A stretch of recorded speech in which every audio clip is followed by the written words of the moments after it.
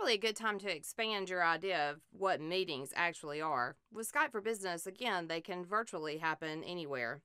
So once you've mastered the basics of communication, just doing the instant messaging piece, then you might want to step your game up a little bit and use tools like the whiteboard. So I'm going to go ahead and start a conversation with one of my coworkers. Just imagine that we're listening to a vendor present information on a conference call. Using instant messaging allows us to be able to share with each other without having to share out loud. So in the process of the call, we might need to have a whiteboard. You know, like a whiteboard you see hanging in most conference rooms. So let me go ahead and start the conversation. And then at any point I want to share a whiteboard, I can click my share or my present option.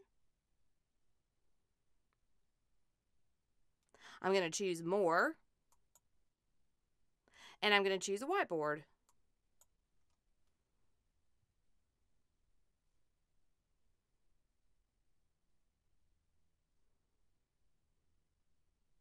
Now, just like any other whiteboard, I can start drawing, I can add images, and I can continue the conversation.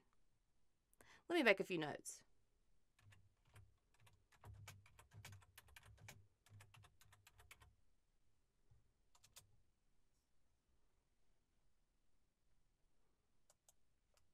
And I can draw on the whiteboard. I can add other information, all while we're listening. So that just gives you a little example of using the whiteboard. Now I'll stop presenting the whiteboard, and then I can hide the stage.